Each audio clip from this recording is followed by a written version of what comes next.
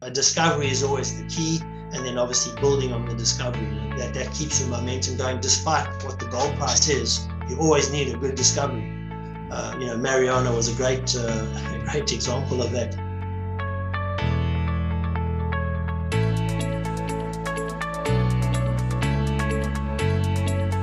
Well, hello, welcome to Assay TV. Today, I'm delighted to be joined by Glen Parsons, who is the CEO of Awalé Resources. Glen, great to see you today. To start things off, if you could just give us a sort of a little bit of an overview of Awalé and some of the background to the company. You and some of your team previously with Mariana, where you had some success there. And so, as I mentioned, some of the team and some of the investors followed you to Awalé, yeah? Yeah, thanks, Leo. Nice to be here. Awalé really was spawned from Mariana Resources, which I was the CEO of, and the team has come across, specifically the Awalé team, or the West African team, has really formed the basis, the core. So that's Andrew Chubb, who was the project manager at Mariana. He's now the CIO here. And then in country, we certainly have a nice Ivorian team that we had developed at Mariana that's kept together as well. So, we operate as a nice Ivorian story. In terms of management side, we've got ARIC, who was my CIO at Mariana, certainly on the board and helps me out from a technical perspective within Awalé. And if you're coming to support, so as you know, Mariana was bought by Sandstorm in 2017, and effectively we bought these assets out of Sandstorm and floated them and listed in Canada. And Sandstorm said that they would be a shareholder and support us. And the good thing is, through every single raise, Sandstorm has certainly supported us strongly all the way through. So we really are very appreciative of that. And we've actually been able to, on the back of them, really, is also sort of build some of our other investors, new investors coming in. And we do have a number of smaller funds that actually have come from Mariana as well. So the story continues in a different form from Mariana now with the Awalé West African assets. These assets came, they really were at the time Mariana, they were greenfields assets, really basically barren land. Very little exploration. We had a little bit of exploration up at Odienné from Randgold in the 90s. But besides that, we really started from scratch, liked the properties. They looked like there was a lot of gold, a lot of artisanal activity on the properties. They are very large areas. We've got nice district scale. The key thing for us was always, have we got an ability to build a really big story? That was really our aim. And that's certainly what we have at Bondoukou, which we call our flagship exploration asset. However, Odienné, has probably surpassed in terms of advancement, in terms of we have the discovery at Odienné, and it's moving along at its own steam. So we sort of at a nice inflection point. We see ourselves, momentum changing, of being able to operate two projects and certainly build what we think is going to be a good story for the future. Let's drill down deeper into those projects, so to speak. Let's start with Odienné. You've just had some results there at the Charger prospect, I believe, but your initial focus was at the Empire prospect. Tell us a little bit about some of the details about the project. Yeah, if we just talk about Odienné in general, we've started there pretty much on a systematic approach. Again, as I said, it was greenfields exploration fundamentally. So really you've got to just do the legwork, the groundwork at the end of the day. We started with streams, we followed up those anomalies with soil sampling programs. Then we followed up again with, then from that, we actually started, we drilled at Empire, and we drilled at Vakaba, which are the two southern prospects within the old Odienné permit, where we had the success at Empire Main. Empire Main, basically our first hole, we had a discovery hole, really exciting, high grade. We see Empire as a high grade deposit at the end of the day. It sits within a nice mineralized corridor, and the mineralized corridor actually incorporates Charger. That's where I'm leading to. So we see it's it's a 10 kilometer east-west trending corridor at about 3-4 kilometers wide, and really pretty much anomalous over that entire corridor, and we've been doing systematic work in the background, as well as focused work on Empire Main, where we've had this development of a nice high-grade, shallow plunge, deep plunge, visible gold, fine-grained visible gold in fresh rock. We've done nice met testing on it. It's nicely leachable, so the recoveries are good, and it's really building up as a good base for a high-grade base for building a resource. At the end of the day, we plan to have a resource statement out in Q1.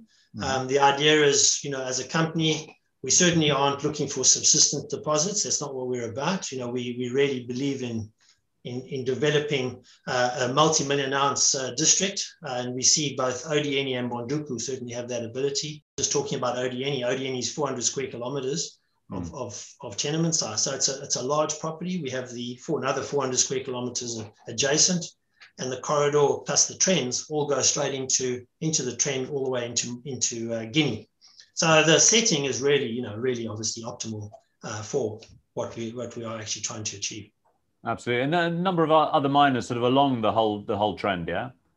Yeah, well, mines that we don't, there are no real mines around us, but there's certainly things happening. It really is a sort of a happening belt. There's the north-south belt, and we splay off to the west off that, going off into Guinea. But if it's splaying off to the east, about 200 kilometers south, you've got Rock's Gold Seguila deposit or project, which is made up of five smaller high-grade deposits making up what they say is going to be a mine in the future. So that's certainly an exciting project.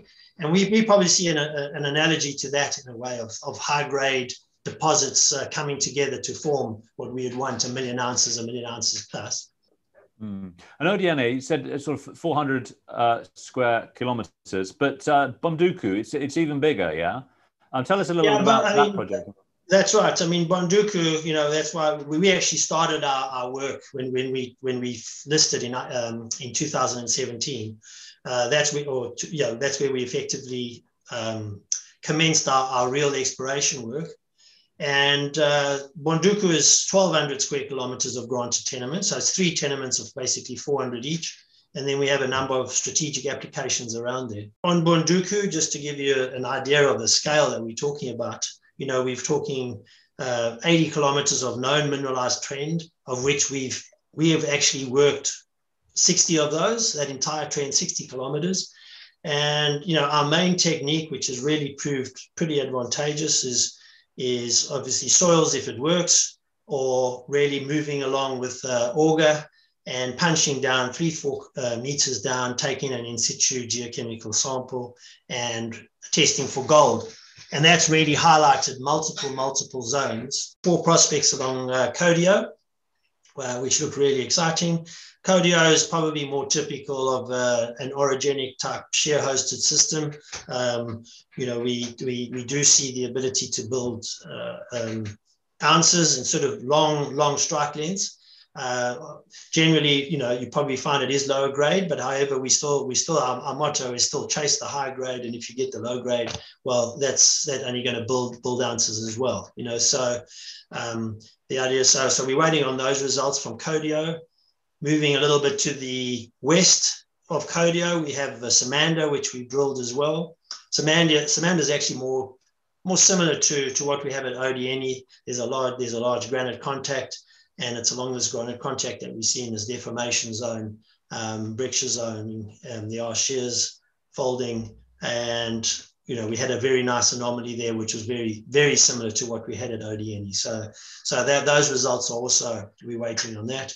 And then it's just the rest of the targets. As I say, it's just ranking those targets, building them up, drill ready, and then testing them, and then being able to either move on or hopefully extend and expand, to some form of resource.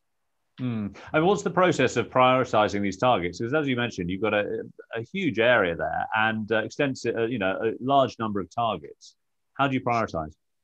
Yeah, I mean, it's from a geological perspective, the guys obviously you really are trying to assess which one is going to deliver at the end of the day, but it's not always your highest anomaly that delivers. It's, there's some subtle nuances, cross-cutting structures. It might be moving off to the side or whatever. So we try and obviously demarcate, as I say, by auger, to give us a footprint of a target. And then we try and infill further to try and see, can we actually narrow it down, that we've really got confidence that we're actually over the zone. As you unfold one, you develop an understanding of the geology, that type of system. Odienné system different to the Bondoukou system. Just what's happening with the rocks. We've got a lot of intrusion at Odienné, which gives us different settings, whereas at Bondoukou, there's probably been a lot more strain on the rocks just in terms of the regional shear that's there. So you do try and work with, as your understanding grows, it means you reassess all your targeting and you move forward. Absolutely. So how much drilling are you hoping to do this year? We've done about 7,000 meters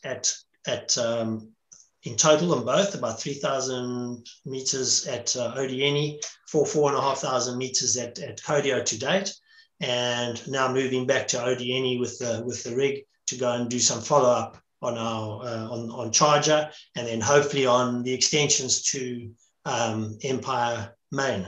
So we've got the Empire Main, what we call is close to a deposit, and then you've got the gap area, and then to the west, where we were testing for extensions of the main zone, which is that high-grade zone that we're really looking at. So there's around 3,000 meters of drilling still to do now. We go into the wet season, so that'll take, and that really starts, rains are starting for sure. July, August, and September probably starts abating a little bit, hopefully if weather patterns stay true. And, ideally, we'd like to be back drilling specifically Bondoukou, definitely October, November, December, which is the dry season. Odienné, the nice thing is we can actually drill it all year round because of the infrastructure being very close to tar roads, easy to get access to the property. But so you've got lots of sort of assays pending, and then hopefully more drilling in the autumn. In terms of lots more assays pending. We've got Empire Mains, around the main zone. And then from there, you're moving to Côte, where we've drilled 4 targets, and they're all pretty large targets. And then we've gone to Samanda, which is also in the Bondoukou area. So we've got five prospects out of Bondoukou that have been drilled that we're waiting on. So those results, we'll start getting those in early July, all the way through to end of July, and then. We'll be back. As I say, we're back into Odienné now. So post those, we'll have the next phase of Odienné coming post that. So there are a lot of assays and a lot of results coming, and probably a lot of anticipation, excitement over those. Absolutely, and I guess the gap in drilling during the rainy season, it allows you to get those results in, and then have a real sort of identifying the correct targets to be drilling when you can get going again. Yeah, no, from an exploration perspective, it's great because it gives you that time to actually work on what you've got and try and understand it better. You can work with, you can do some more test work. You can work with your XRF. You can try and understand it a bit better, see what are the correlations, some of those pathfinders. Once we're into, if we know the system's there, it's resource drilling. We can drill that any time and just punch those holes out, really, with the focus of getting the resource. So that's what I say. Odienné, we do have the ability, if we think we're on it, we can push through even in a rainy season, and that's quite nice. So there's quite a nice balance to the portfolio in terms of being able to keep momentum going first of all, but actually and not just keep momentum, it's actually grow accretively, I think, at the end of the day. Absolutely. And in terms of funding all of this, how's your cash in the bank looking, and how are your investors looking? Oh no, well, okay, that's a good point. We raised 3 million in May, so obviously that was for the drilling. In terms of investors, the nice thing we're seeing, and again, it probably sort of leads towards, are we at a changing or an inflection point from Awalé's perspective at the end of the day. We were a junior greenfields explorer, and in a volatile gold market, that's probably quite, is certainly quite is quite hard to gain momentum. But the nice thing is now we're sort of seeing ourselves, people can actually see that as discovery and the ability to grow the discovery. In terms of it's the typical resource curve, if you want to call it. A discovery is always the key, and then obviously building on the discovery. That keeps your momentum going, despite what the gold price is. You always need a good discovery. Mariana was a great example of that. The Hod Maden deposit. It wasn't in the best gold price market. We were in Turkey, but it was still a great deposit. You don't get many great deposits. So, and that really comes down to the core of what Awalé is, in the sense of we are a district scale player. We've got ground. We've had first mover advantage in Côte d'Ivoire. We were able to pick up nice areas. They were underexplored, yes, but they still were very nice areas. And we think that we have the ability to uncover the little exploration that was done there in the past. Côte d'Ivoire was an underexplored territory up to 2015. You could pick up land in 2015. Now, very difficult to pick up licenses in Côte d'Ivoire. And just because of the focus of the region, underexplored, we've had a lot of discoveries come in. There's been a lot of exploration, and we're at the forefront of that exploration. So we've got a good team, and it's a good place to be. Lots of exciting prospects you're looking into this year, and I expect lots of news flow for the rest of the year. But thank you very much, Glen, for joining us today and giving us an update on Awalé Resources. Thanks, Leo.